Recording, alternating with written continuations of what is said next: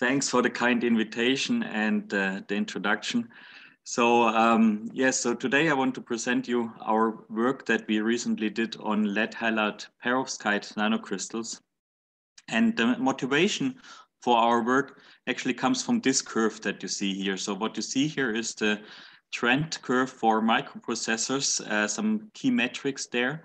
So you see, for example, with the orange triangles, this is the number of transistors that has been doubling every two years over the last 5 decades or so. And this is the so-called Moore's law. So this is still holding up even in 2020. But what you see here also in this curve is that actually some of the curves, they flattened out much earlier. So for example, when you look at the clock frequency here, it started to level off in about 2005 at about 5 gigahertz. So this means the clock frequency of processors did not increase really since 2005, since 15 years. And the reason for this is the breakdown of the so-called Dennard scaling, which in a hand-waving way meant when you make the transistors smaller, you can make them at the same time faster within the same power envelope. And this is not true anymore since about 2005. So this is why we are also looking if there might be a paradigm change around there, and if there's opportunity to really revisit all optical devices. I mean, there was this provocative article from David Miller in 2010, Nature Photonics, are optical transistors the next logical step? But of course, we all know that there's a fundamental challenge behind this, why we don't have these optical transistors now for even after many decades of research. And the reason for this is that you always need a piece of matter to mediate the interaction between light beams. So, and there the crucial point is that the optical nonlinearity in materials is generally very weak. So this means you require large bulky crystals and high optical drive power. An important realization there one has to make is that for this really to be optimized or to be enhanced, the strength of the light matter interaction in the end is pivotal, because all the interaction has to go via the metal part here. If successful to build an optical transistor, one can think about what would be the fundamental limits that are there. So if, for example, it would be possible to use a single photon to operate a transistor, this would mean about 100 times less energy than a current CMOS transistor. And if you would be able to use terahertz speed, this would correspond to about 100x speed up. A downside that many critics always bring is that with optics, you never will get the density. Yes, that's completely right. I think in the end, you will be limited by the optical wavelength, maybe to micrometer sized devices. If you go to plasmonics, you can make it smaller, but then you have losses. But still, I think density, you will never reach the level of electronics. But for many applications, actually, the density is not really an issue, but speed is king. So if you would solve the other two things about the energy efficiency and the speed, this would be enough, more or less, to motivate this, this kind of approach. So what we are doing in Zurich, really, we are exploring the future of light-based computing technologies. And we do this by looking after new materials and also after new photonic structures that we can realize. And in the end, of course, we want to build a scalable technology platform that would be able to realize all optical logic gates at terahertz speed and with sub-attojoule energy. So the approach that we are using, of course, being the polaritronics seminar, you know very well. So we want to do this via the strong light matter interaction regime, where the coupling between photons in the cavity dominates over the losses from the cavity. But actually, I was asked not to present about our polarity and stuff, but more about the materials side of this thing here. So I will not discuss any cavities anymore. This is the only picture of a cavity in my whole talk today. But I will talk about the material aspects. What are novel materials that might be suitable to embed there, which have this uniquely strong light matter interaction? And there we have our team at Zurich. We are specialized in doing spectroscopy, but actually the materials that you will see today, they're all synthesized by a Kovalenko group at ETH Zurich and EMPA, where we have a very close collaboration. So we have more or less like a steady exchange of materials and results between these two groups there. And all the materials are synthesized there that you will see. So the material system that we're looking at is a colloidal lead halide nanocrystals. So on the left, you see the crystal structure from the perovskite material, which contains cesium as the center atom. And then you have this lead octahedra around there and the halide atoms that are around. And the halide we use, for example, chlorine, bromine, iodine. So our favorite actually is chlorine and bromine, which we are using. So in my talk today, I will focus on this.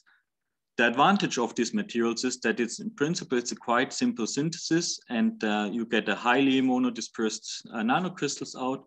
You can use the spectral tunability either through the composition that you change, for example, the halide, or you change the center there. And of course, being quantum dots, you can also change the size and thereby tune the wavelength. Excellent feature of these quantum dots is actually that they have very high quantum yield at room temperature, even without any passivation shell. So, for example, if you compare to cadmium selenide quantum dot, you always need this passivating shells also to get high quantum yield. For this perovskite, you don't need. So, what makes them a nice material system to do photonics with? So if you look really on the level of single quantum dots there, you see that at a low temperature, they have got very narrow emission lines, so small, narrower than 1 milli-electron volt.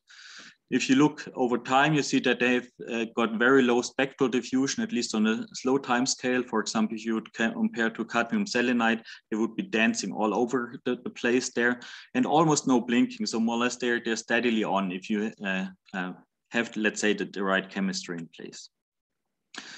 Another thing which is very important for the stuff that I will tell you today is that they have a very small inhomogeneous spread. So if you look really more or less how far the energy differ from each other, if you have an ensemble of quantum dots, it's actually very narrow compared to any other quantum dots. It's only about 15 to 20 milli-electron volt. And this is actually due to the intermediate confinement regime where they are in. So these quantum dots, they're relatively large. They're about 10 to 50 nanometers approximately. And there the Bohr diameter from the exciton is typically on the order of 7, 8 nanometers. So this is actually a little bit smaller than the quantum dot. So they don't feel so much the confinement. So this means if you have a small size dispersion, it actually doesn't matter so much by changing the wavelength. And then, of course, what you want to see also, if you've got want to do some quantum optics experiments, that you see photon anti-bunching, and this is actually also observed. Here, this differs between room temperature, where you see actually very little peak anti-bunching peak, residual anti-bunching peak at zero time, where more or less all the bi-excitons are quenched much more effectively, and at low temperature, you start to see some zero time coincidence counts. Nevertheless, you can prove that it's anti-bunching, so you're really proving that it's a quantum two-level system. What makes them so special, these materials, is that they have extremely fast radiative decay. So if you look here on these curves is for several compounds, is that they have a radiative decay below 1 nanosecond. So for example, if you would compare with organics, they have typically several nanoseconds at low temperature if they have 100% quantum yield. But these materials now, they can go much below a nanosecond there. And this is purely radiative and beautifully a single exponential decay. And another important ingredient, of course, is that they have very long coherence time. So this you can find out, for example, doing 4-wave mixing experiments.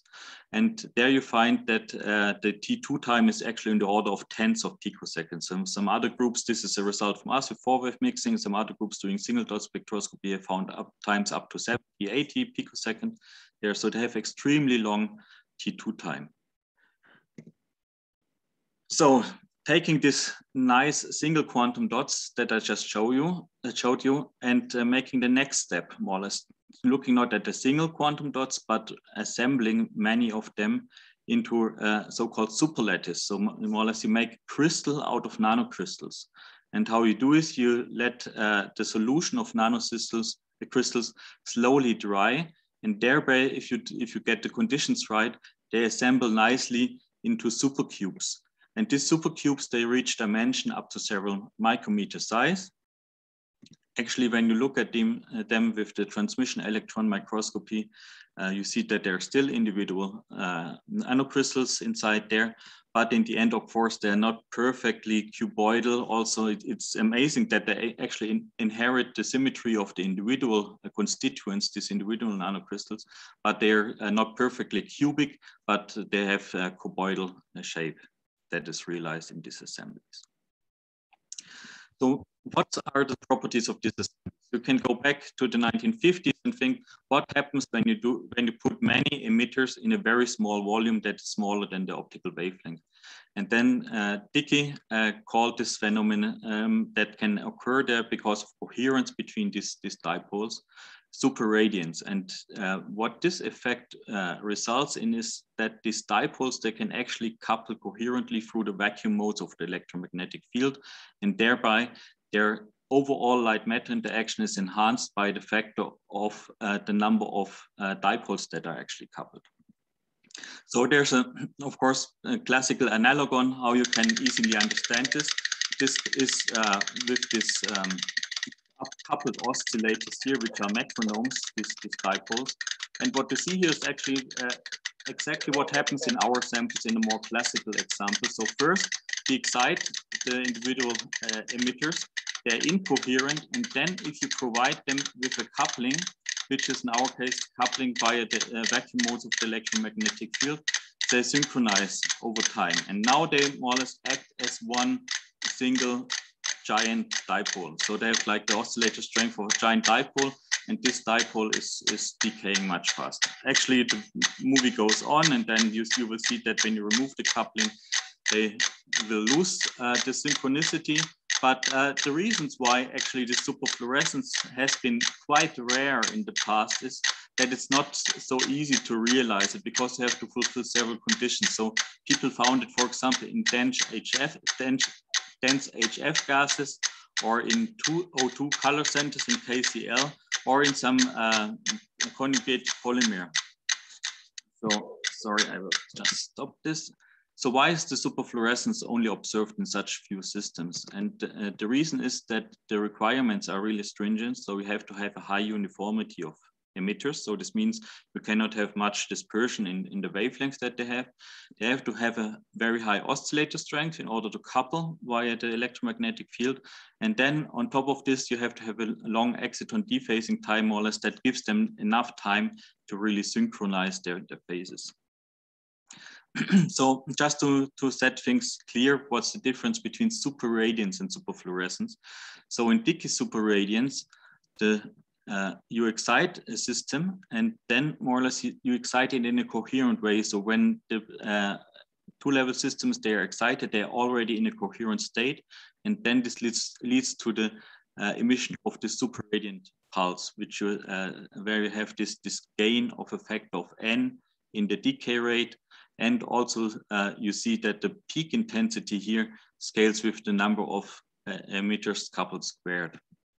For superfluorescence, this is closely related to superradiance, but there's a little bit different. So this is the experiment that we are doing. We are exciting the dipoles, our nanocrystals. First, they're incoherent. Then, after some time, they couple through the electromagnetic vacuum modes, and then they become coherent. This takes some time until this occurs, and only then they emit the superradiant burst of light. So in the end, the signal, what you get from these systems looks like this, where you have a delay time, and then actually you have some oscillations, which are like Rabi-type oscillations, so-called Burnham-Chow ringing in the system. So how does this look like in the superlattice that we are investigating here? For comparison, you see the emission spectrum of a glassy quantum dot film. So this is like the luminescence from these constituents of the supercrystals. Then when we look at the PL coming out from individual supercrystal, we see something like this. This changes from supercrystal to supercrystal, but effectively it looks always very similar. You see some residual luminescence at the original quantum dot emission, but then you see a new peak emerging, and this new peak actually has a small substructure also. The energy shift here depends on the composition. So if you use bromide chloride, it's a little bit different from bromide only halide nanocrystals, but it's on the order of 60 to 100 millielectron volt. So this is much larger than actually what you would expect for tryons or multi-excitons. So this is more or less excluded as an explanation for this peak. So this has to be something different. And also this peak here is also observed in absorption. So what we propose, suggest more or less an interpretation. What we are actually seeing here is that this peak here is coming from uncoupled quantum dots that are still present there. And this peak here is coming from coupled quantum dots that are more or less nicely assembled and thereby form a new state, like in molecular aggregates, for example, also in J aggregates or so, or also in non-coherent aggregates, you see this redshift here. And actually, we see that the substructure here varies from superlattice to superlattice. So there we assume that this is due to different superfluorescent domains and that are within this one single superlattice. So what happens now when we're looking for this enhanced radiative decay in the system? So when we excite the system with just looking at the decay times of these two different peaks, more or less this uncoupled peak that we always have, let's say, as a reference. And then from this redshifted peak from the coupled atoms, we see that the coupled here has a very non-exponential curve and has become very fast. But actually, we also see that this behavior is very strongly power dependent. So this means at very low excitation power, actually this red peak decays about with the same time constant as the uncoupled ones. So this in the view of superfluorescence, also you can imagine when you excite not so many dipoles, there are not so many to couple, so there's no superfluorescent effect that's happening. And actually, one can speculate if this strange shape and this crossing here between the radiative decay of the uncoupled ones and the coupled ones more or less also could be a signature of this transition between superradiance to subradiance that's actually expected to occur in such systems over time, so at longer decay times. So, of course, when you're doing experiments with high power dependent, you're interested more or less, how's the power dependence? Because it could also be that it shows lasing or ASE or so is happening, because you can imagine that these assemblies, they are not perfect, but you could think that they be a nice photonic resonators, actually also what's happening. So what we did is making power dependent measurements where we looked at the intensity of superfluorescence peak and this quantum dot peak. And actually, when you measure over 7 orders of magnitude and just plot the intensity here in a log-log plot where the lines are power law fits, you see that more or less no threshold is really observed. And we also see that there's no significant quenching. So at the highest power, more or less here, it's leveling off a bit for the uncoupled one. So there is then some slight quenching occurring. But in the end, this is no threshold tells you more or less that this is probably not like a lasing process that we're observing here.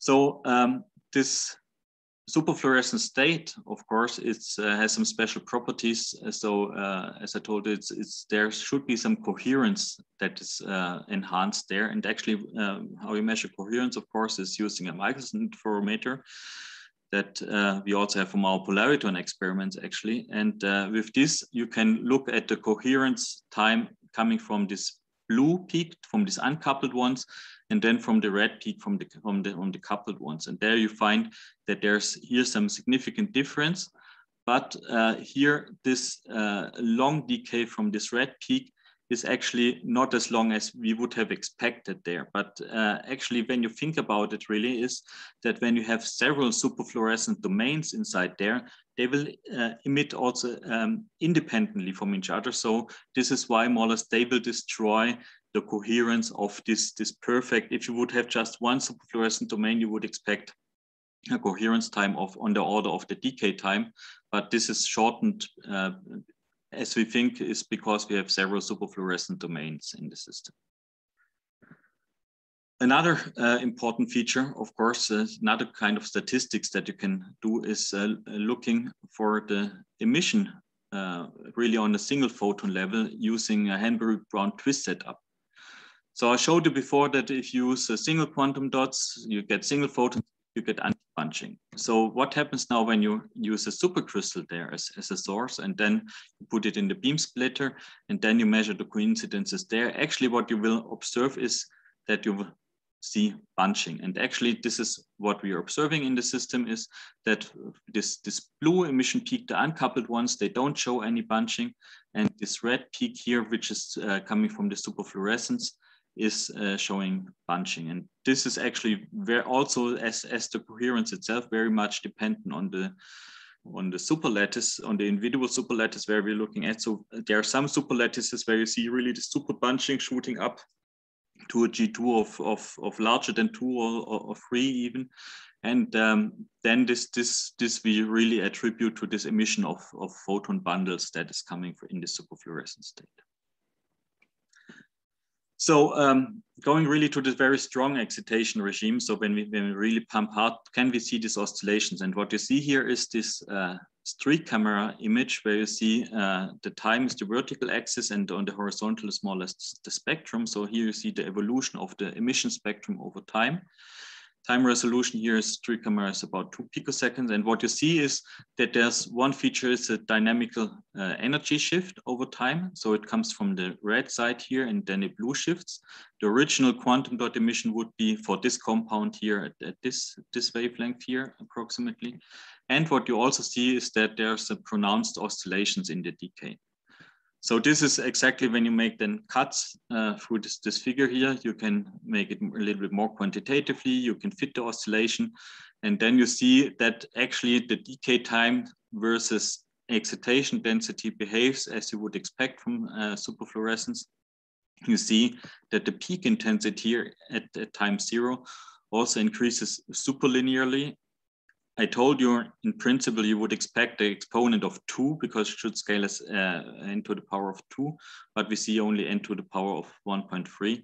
So this probably due because we still have many uncoupled quantum dots in the system that are in the streak camera we cannot distinguish anymore because of the low spectral resolution. And then if you look here at the decay time, you see that also the curves to shift more and more to the left with power, and also this delay time, it scales as you would expect for superfluorescence. So the delay when the superfluorescent pulse comes out becomes shorter and shorter with higher excitation density. Of course, it's important to do also control measurement. So you take the very same quantum dots, you put it, for example, in an inert matrix where they have enough distance that you're sure that they don't couple.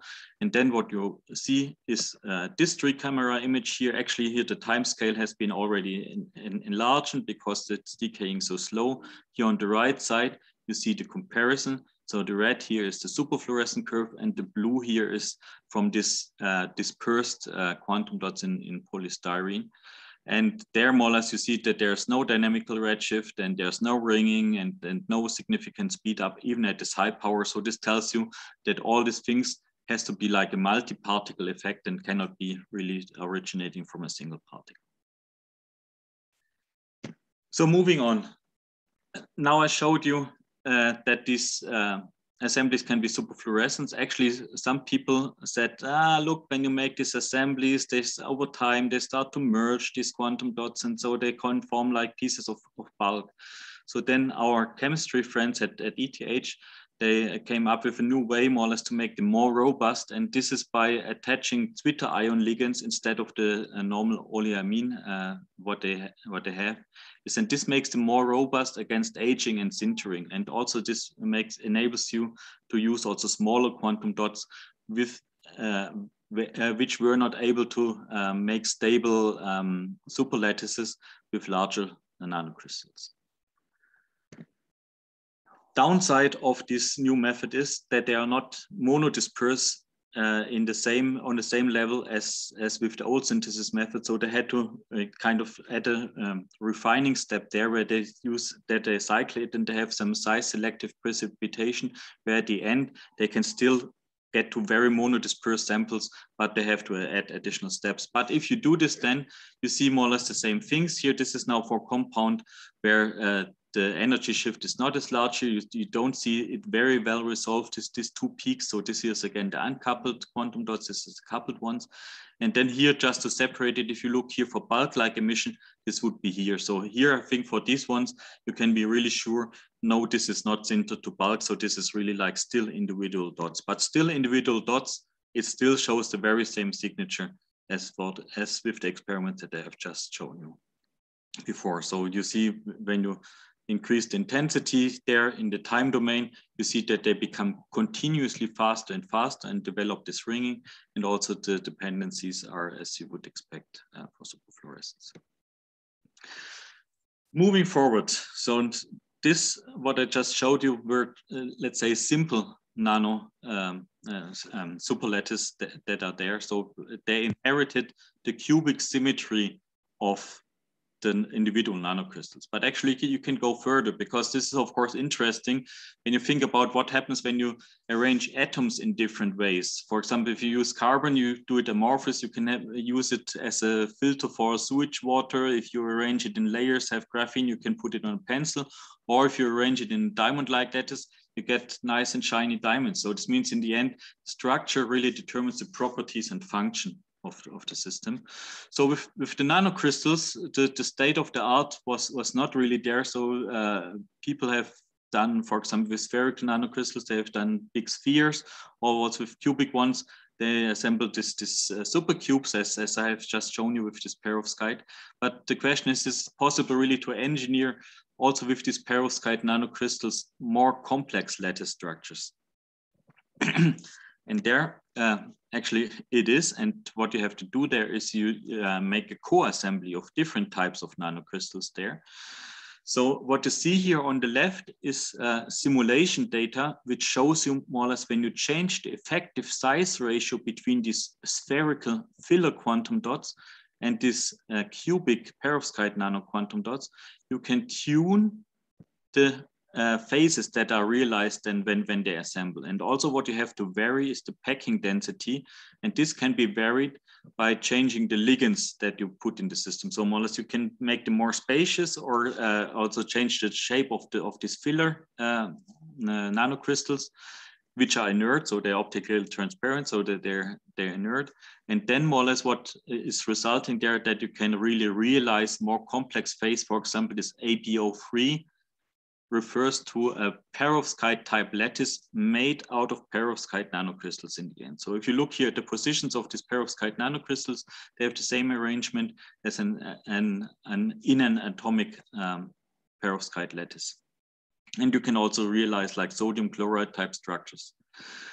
Effectively, when you have always the right conditions, and the busy PhD student doing a lot of tedious work to find the right conditions there, you can find that you can really assemble these things in this perovskite lattice. So what you see here on the right is a TEM movie that you see here with tomography, which is cutting through a perovskite type superlattice. So what can you do with this? Of course, in the end, you want to control with this kind of lattices the superfluorescence that we see in the system. We want to engineer. So what you see here is a curve in the time domain, again, the luminescence for a power series when we change the laser power, where we saw before this superfluorescence. But now we use the very same optically active nanocrystal, but we use different fillers and thereby realize different lattice structures. And actually there you can also see that you can change really the strength of the superfluorescence that you see in the system just by tuning the crystal lattice. You can take this to the next level. Of course, the chemists, they're very busy and enjoying they're exploring all the possibilities that you get there. So it's not only possible to use binary compounds, but you can also use ternary compounds where you mix three kinds of quantum dots together. You can realize with these low dimensional systems here, you see some columnar structures there. And in the end, of course, you can engineer this collective coupling in really tremendous ways. And then, of course, you can think about really many fundamental nice experiments that you can do with this. But of course, for us, we are of course very much interested to really realize this strong light matter interacting materials. In the end, of course, also seeing like strong exciton interaction, which is still an open question in this system. I explained to you that some critics have mentioned that maybe we are looking at bulk material because these quantum dots in the superlattices merge. So as I told you, with this new synthesis method, we were very sure that they don't merge, that they're really individual dots and they still show superfluorescence. So, but now what is it really when you would explicitly try to realize bulk-like perovskite nanocrystal material system? And then of course, when you look in the literature, it's not forbidden that such systems could not show excitonic superradiance there, because in the end also, like in solids, you can see in continuous system, you can see excitonic superfluorescence. So the way that we approach this is that we're going from the intermediate confinement regime, which I showed you before, is to the weak confinement regime. So this is done with a different synthesis method, so-called LARP ligand-assisted precipitation, where you get nanocrystal sizes on the order of several tens to up to hundreds of nanometers, as you see in the picture on the right.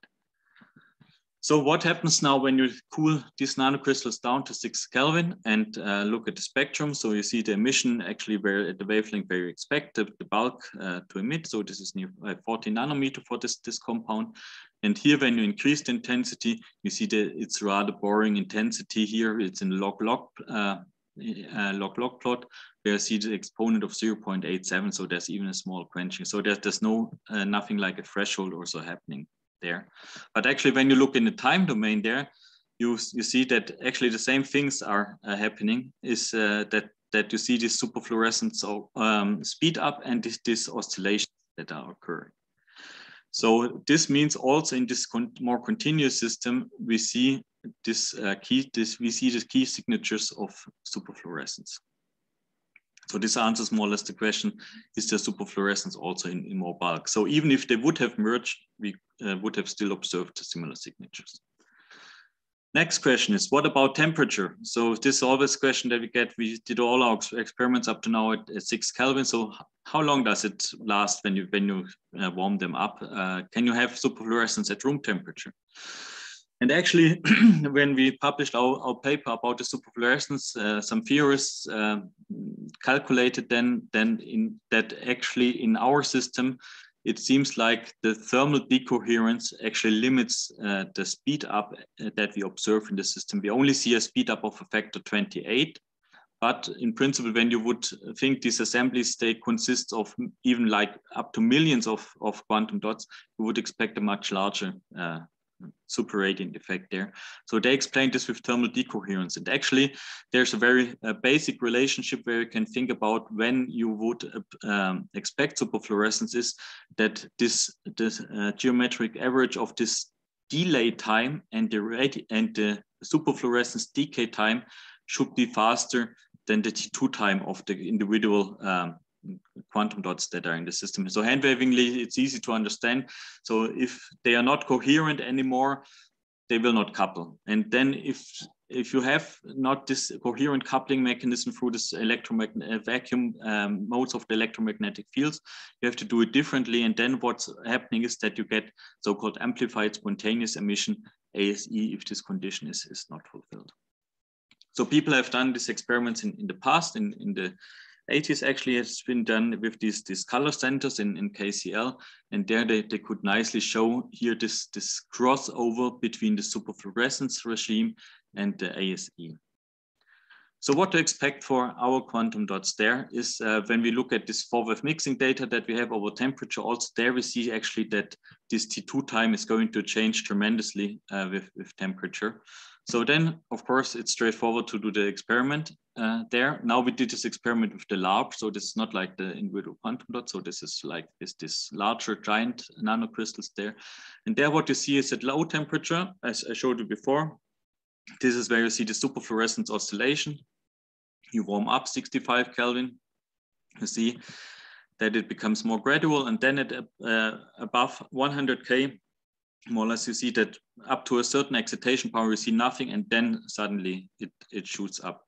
And then actually you can make this a little bit more quantitative. You look here at also at the peak intensity here. You see that for these two, more or less it scales above approximately linear, or not really linear, with exponent of 1.5, as I showed before, where we had this 1.3, which is like this superfluorescent increase. But at high temperature, at some point there's a kink here where more or less the intensity really explodes, and this is what we interpret as really like ASE is kicking in, because then suddenly you have the sudden threshold. With the superfluorescent system, we always had this continuous speed up that we observe when we increase the power, but now more or less we have just from more or less from one power setting to the other, you see this peak shooting up. And this is, you don't see any ringing or build up happening there. So this is why we interpret this with, this is ASE. And then on top of this, now these are larger films of these giant nanocrystals. When we do these experiments for single individual supercrystals that I showed you before, we never saw such behavior. So what you see there is that the superfluorescence just dies out, more or less becomes slower and slower, and then in the end it vanishes at about 100 K. Because there in these systems, you don't have ASE, you have these individual supercrystals, and you don't have these films which are necessary to have amplified spontaneous emission, like we have now in this system. So to conclude, so I showed you our experiments where we observed superfluorescence in the supercrystals. We saw up to 28 times enhanced radiative decay rate. I showed that we see these signatures of superfluorescence. Also, we see them in these Twitter ion ligand assemblies there, which are more robust, and that you can really engineer also the superfluorescence by changing these lattices. And finally, I finished here with this. This is not actually a property of this discrete system, but also in continuous, more bulk-like system. Also, you see the superfluorescence, and actually there we studied the transition to amplified spontaneous emission. So with this, I want to acknowledge here our partners at ETH and MPAS, and of course all the collaborators in the papers that I showed you, and all these funding agencies where we get money for our students from. And then in the end, also, of course, I want to thank you for your attention. Thank you very much, Thilo, for this very nice talk with wonderful results, actually. So, guys, if you have questions, please raise your hand, and then I will try to manage the incoming of questions. I will start myself until I see hands coming up with a question regarding the exciton binding energy. So you are talking now to a group of people that are working in polaritonics. We want to put perovskites into our microcavities. So what are the exciton binding energies of these materials that you have been dealing with in the supercrystal form? Typically, they have at least several tens of milli-electron volt. Typically, it's more than 100 actually what they have. But of course, it's also within a quantum dot there. So I mean, in this quantum dot environment, of course, the exciton, it cannot delocalize much because it's also confined by the quantum dot itself. So I think this exciton binding energy, of course, is more in this continuous system. I think this is where it becomes an issue, but it's large enough that it survives nicely at room temperature. Okay, and then when you went from, just to complete this question before we take questions from the audience, so when you are working in the intermediate regime and you did some power dependencies, at no point you saw any spectroscopic evidence of the appearance of biexcitons, for example? Why why can't you get, so how does the anti-bunching that you see on the single crystals, you know, play with the excitation density? Do you go from an exciton regime to a bi-exciton regime? Do you have Ozeri combination in these systems, etc.?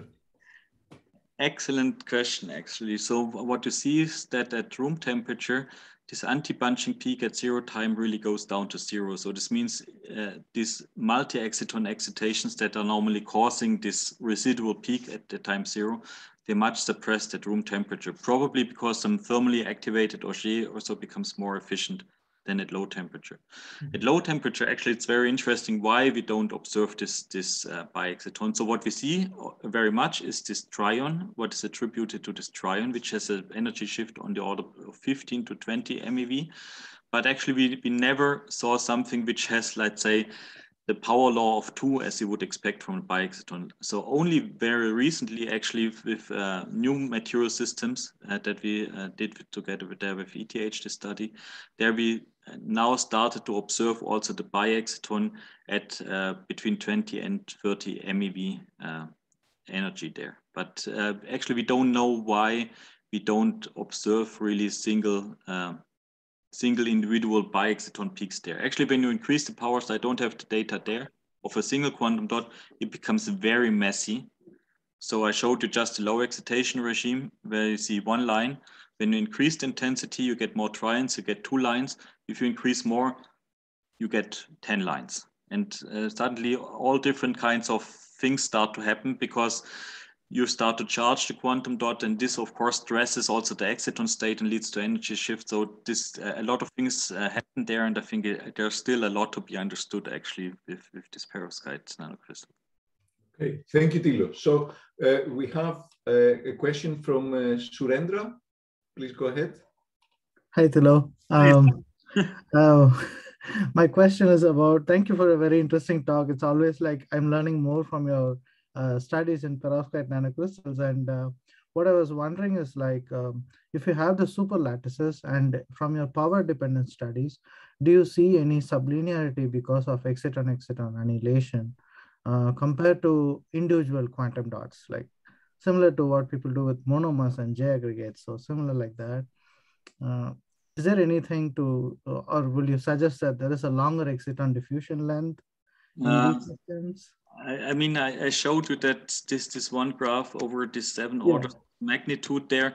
So in this sense, I would say it seems to be more robust against exciton-exciton interaction, probably because the excitons are decaying so much faster there. Because if you're in the super radiant regime, of course, they don't need to live hundreds of picoseconds, because after 10 picosecond, all the light, all the excitation has gone out.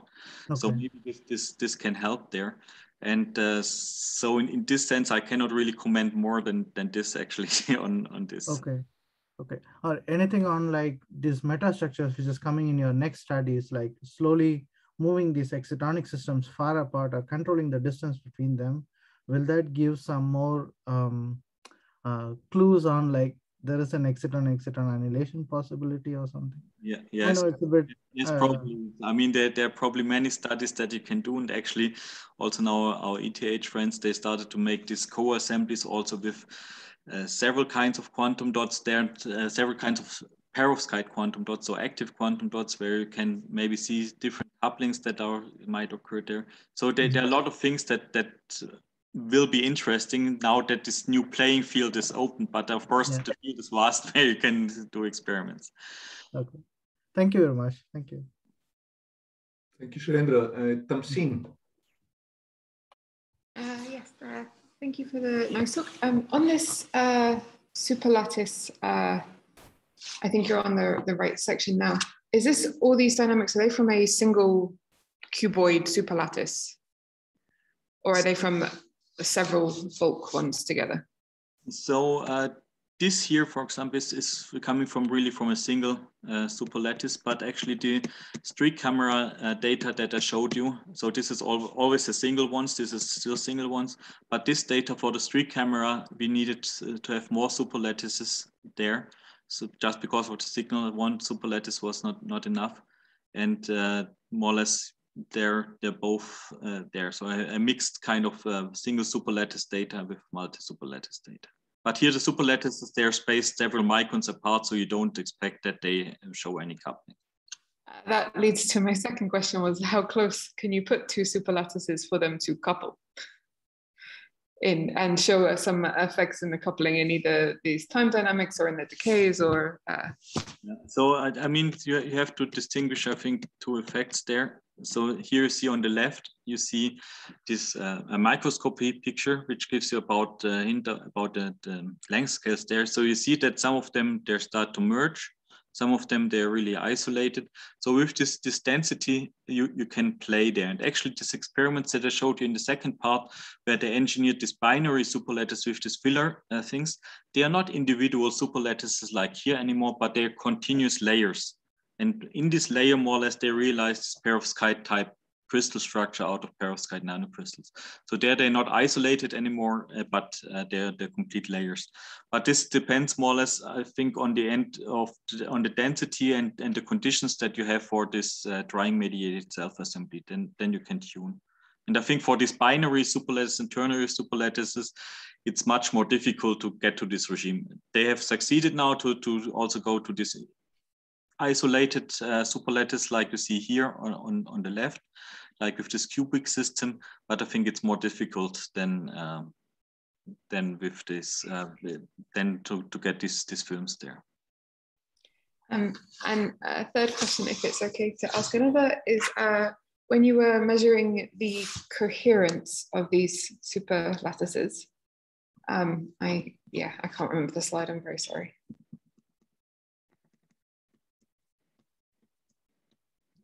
This one first order? Yeah, so this was, so the top is the, sorry, could you remind me which, the top is the uncoupled? Yes, so this is the uncoupled one and this is the coupled one. So just using a spectral filter more or less, once we put this onto the camera and once we put this peak onto the camera, and then we change the time delay between these two arms of the interferometer. This is what you're seeing. Then we analyze the fringe amplitude that you see here. So this is really now a single superlattice. And then we analyze the fringe amplitude versus time. What I was wondering is, was there any size dependence to your superlattice in terms of increasing or decreasing the lifetime from 140 picosecond in the coupled dots? So if you had a bigger superlattice, if you chose and did the same measurement, would it be the same or longer or shorter? Or? Yeah, so in principle, you would expect a big effect actually when you change the size of the superlattices. But actually what I told you is that we have already millions of quantum dots there, and we still only see a speed up of a factor of 28. So we don't see more or less that all the million quantum dots they couple, but only a smaller part of them couple actually. So this, in the end, you can say like 28 of these quantum dots, they're coupling on average if you do these experiments with this excitation power. So in this sense, I think if you would be able to size these superlattices on the order of several tens or so quantum dots, this would be very interesting to see if you can really tune this interaction, this superfluorescent effect there. But at the moment where we are, we see a mixture of superfluorescent domains in our sample. And so we think also this is a reason why we see not like picosecond time coherence, but we're really down to this femtosecond, because more or less you mix in these experiments, of course, the light coming from several domains, which are contained in this million quantum dots that form one superlattice. Thank you very much. Okay, Stepan from Skoltechnic. Hello, Thilo. Thank you very much for a great talk. My question is sort of similar to the Tamsin's. I'm wondering what parameters do affect the photon number fluctuation from this system. You said that you observe a bunching in G2 function, and also some of the works show the super bunching, like above 2 value at 0 time delay. So what kind of pump parameters or like maybe lattice parameters do affect this high photon number fluctuation, if you know? So actually what you see here is that there's the substructure in the superfluorescent peak. And then actually what we observed is then when you don't have so much substructure, more or less when you have only one or two dominant peaks, they're ideally just one, you see the super bunching here really shooting up. So what we think is happening is that in these cases where you see only this very mild super bunching, let's say G2 of 1.1 or so, this very mild bunching, this is what you see. What you get is when you have several superfluorescent domains that are there, and then of course there's no coherent state that is, or let's say they're not synchronized. These different domains that they emit in a coherent way. These photon bundles, and this only happens when you see one dominating domain. We see the super bunching here really above 3. If you see some substructure here, several peaks, it's reduced. And actually this is really very significantly from superlattice to superlattice. So they're very nice ones, and they're more or less ones where this G2 is almost flat, where you don't see any bunching at all. I understand. Thank you very much. Thank you. So I have a question from Dimitri. We have a question from Southampton. Dimitri. Thank you, Thilo, for a great talk. I was wondering if, what do you think about the possibility of this superlattice supercrystal to act as a cavity itself? So like an inherent cavity properties in this because there was a work I believe last year when such modes was observed in microcuboid, a little bit larger than your one, but it was at room temperatures, and they observed some polaritonic and excitonic lasing from. Yeah. So I also know this work. Actually, I think that there was one also Nature.com, I think, where they looked also at the transition more or less between this more or less like superfluorescent regime and then lasing regime, or how you would call it, and when you really see the cavity mode. So what we saw in our system is we never had any signatures of, let's say, some discrete nice cavity modes that we observed there. I mean in their system, I think they always see this kind of regular spacing even there, which then when they increase the intensity, it shoots up. We never observed something like this. So I mean, one can speculate that maybe the optical quality for making really a cavity for our quantum dots is not as nice as theirs, because you saw in this SEM picture that they're slightly cuboidal. They have actually some pillow shape, and so they're not perfect. So maybe theirs are more perfect than ours. Thank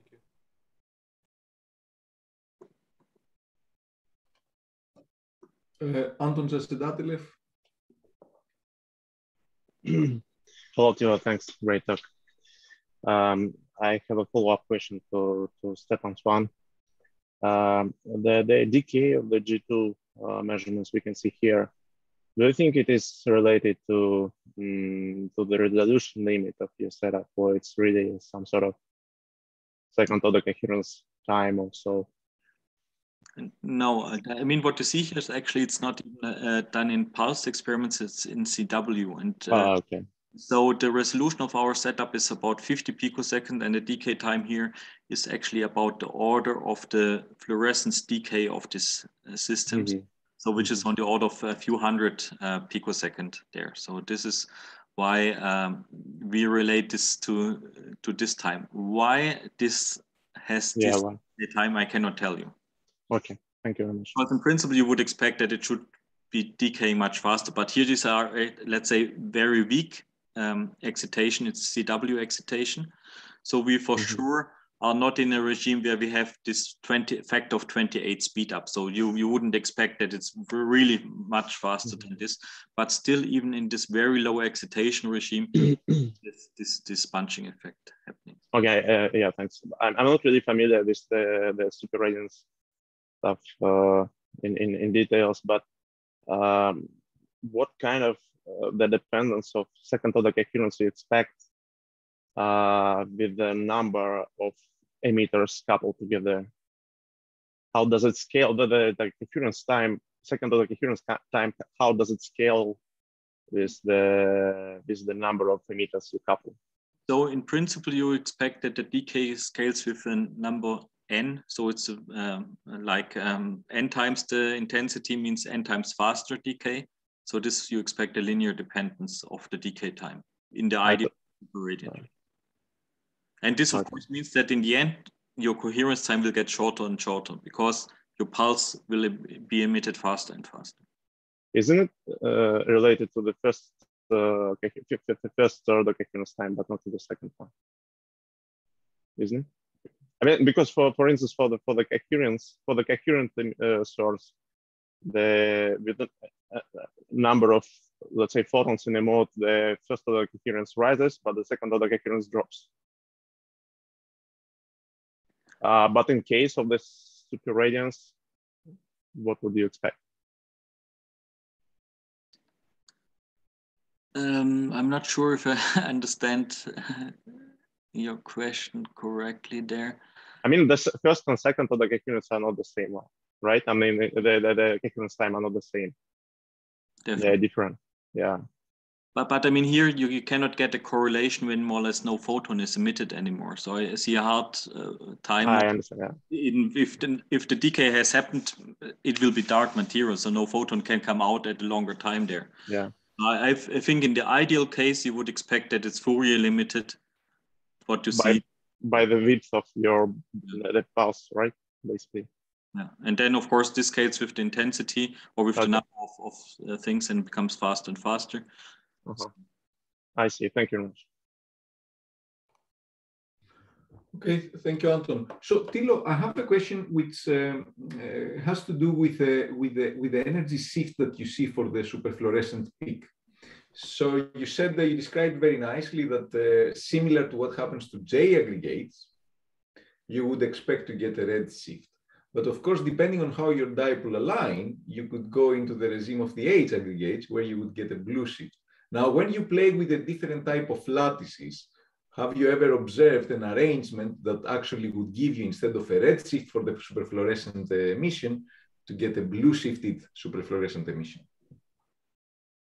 So in principle, then the H aggregate should be actually be subradiant, then so it should not be enhanced. But still, actually, what we observed, but I think I don't have data on this in my backup slides there, but it's in the supporting information of our nature, is that we observed blue superfluorescence on some of the crystal structures, but this is not very much blue. So it's almost resonant with the exciton. And what we think is happening there is that you have this disordering effect through the superlattice, but still, let's say you have this pure excitonic superradiance that can happen. So it does not come from this coupled state, but it comes, let's say, from the guys that would be normally uncoupled in the system. But then when you excite them strong enough, you can see the superfluorescence at blue energies. And actually, this only happens at about 1 order of magnitude higher excitation density than we observe here for this aggregates where you see on the right. But yes, of course, this is with this kind of H aggregates, this is actually something that, of course, we have been looking for. We see some crystal lattices where we see peaks on the blue side, but there we don't see superfluorescence. But actually, we cannot be so sure because these kind of crystal lattices, they can only assemble on carbon grids. So normally this what I showed you in the second half, they are not nice samples. So they're typically done on TEM grids or on membranes. So what we measured, this superfluorescence was done on silicon nitride membranes. So they're very small windows, a few hundred micron size, where they can make this, but they cannot make it on light samples. And actually some of the lattices, they cannot even make on this transparent material, but they can make it only on carbon or copper grids. And then, of course, what we also observed is actually when you have the very same superlattice and you put it on a different substrate like this carbon or this copper, you don't see any superfluorescence coupling. Also, when you, in these binary superlattices, when you wouldn't use transparent material, so what I showed you is now experiments with sodium gadolinium fluoride nanocrystals as fillers. They are nicely transparent. But for example, if you use like iron oxide, they can do fantastic nice lattices with this nice shapes, but the iron oxide is absorbing, so we never observed superfluorescence in these samples there. So this means for the superfluorescence there, you're very limited more or less what you can do in the engineering there. I mean, they're advancing the chemistry more and more. So let's hope that they can really make everything on nicely optically suitable substrates where you can do this kind of experiments. Thank you. We have a question from Jacek. Good morning, Jacek. Jacek, you're on mute. Jacek, we cannot hear you. Your microphone is muted. Okay. Now we can hear you, Jacek. Go ahead. For a very nice presentation. I have a question concerning the polarization of light emitted from this cubic structures. This is probably linear, and so if you think about the ordering of dipoles between different nanocrystals, do you think that the making the superlattice allowed also for alignment of this dipoles due to the alignment of the polarization? Is it the issue in the superradiance? Actually, this is also what we expected, that we would observe linear polarization. Actually, what we observe is no polarization. And we believe this comes from the fact that in the end, we never have a single superfluorescent domain. So we always have many superfluorescent domains, which of course can synchronize and emit in a different way. These quantum dots that I showed you, I didn't show you these single dot experiments.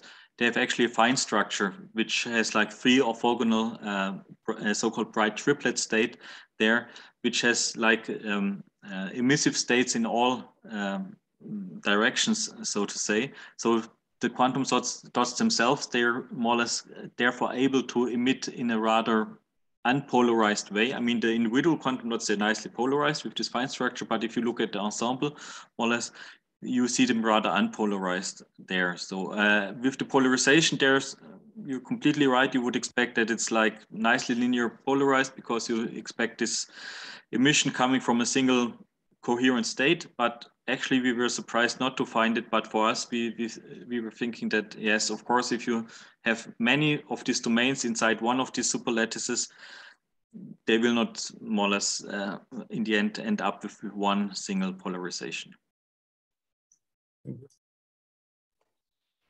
So a follow-up question from Anton. Yeah, just a bit different question from the perspective. Do you think is it feasible to get electrically driven perovskite laser? Is it? Perovskite laser, you mean on this superlattices, or in I mean, if it's helpful, it would be great. I think in general, yes. I think if you have this smaller bulk-like stuff and it works nicely, as we saw, then of course you can think maybe put some electrodes there and inject the carriers there. But I'm not an expert. I mean, there are really people doing this LEDs with perovskite there, so I cannot really make a qualified statement there. Okay. I have a follow-up question from Jacek's question, because I mean, I understand, and it's very clear that you have different domains in these very large crystals. When you did the anti-bunching measurements, if you polarization filter the emission before you bring it on your HBT setup, do you see an increase of the anti-bunching? Because by polarization filtering, now you select the sub-sample of the domains within which you may have this kind of coherent coupling in superfluorescence. Actually, it's a good suggestion. I think we never did. So, I mean, I think you can think about if you use a monochromator also to filter more spectrally, that you reduce the number of domains that you have there. Because normally what we do is we have like a bandpass filter, which has like several nanometers of bandwidth. And then we tune this, that is only the red band there. But of course you get everything there. But I think polarization, no, I don't think that we ever tried, but good idea. Okay. And then something which came to me from the beginning. So you showed the method in which these supercrystals are formed. And this method practically, depending on for how long you let how much solvent you have in order to enable this precipitation, this transition from the individual dots to supercrystals, you can control somehow the size of the supercrystal, yes? Yes and no. So more or less, if you have like one sample there, I mean, you saw this distribution of sizes in this microscopy picture. Actually, this is just from one area of the sample. So when you go, for example, towards the edge or so, you see that the sizes, they really vary, and also the density varies. So it's not like you get a homogeneous density over and size distribution over the whole sample. No, it varies over. If you have a piece of 1 by 1 centimeter, it varies. Right, but are there then ways to separate the different sizes? Yes, I think you described one of the ways that they can separate the different sizes so that you can really go to very small sizes. You don't need millions of these kind of dots together. You just need a few hundred, yes, max. So can you post-growth selectively choose those which have just very few dots inside? Actually, we never tried hard because there's a certain distribution to it. So normally you have distribution of, I don't know, 1 to 5 micron, let's say like this, but 1 micron is still huge. So 1 micron is still like hundreds of thousands of quantum dots if you make it really like a cubic volume. So it's not in a range where we are interested there, but actually there we're having now a new project together with ETH where we're really trying to make size controlled and also smaller supercrystals there. But this requires, of course, additional structures that you put there in additional effort. Right. Thank you very much, Thilo. If there are no more questions from the audience, thank you very much for this great talk today. It is good to see you.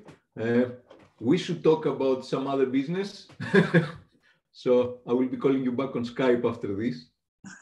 I have another meeting actually. You have another meeting starting. So if you can call me on Skype today anyway to talk about Pollock. And yes, thank you everyone for joining us today, and enjoy the festive period coming up. Thank you very much. Thank you. Goodbye. Bye. Thank you. Oh.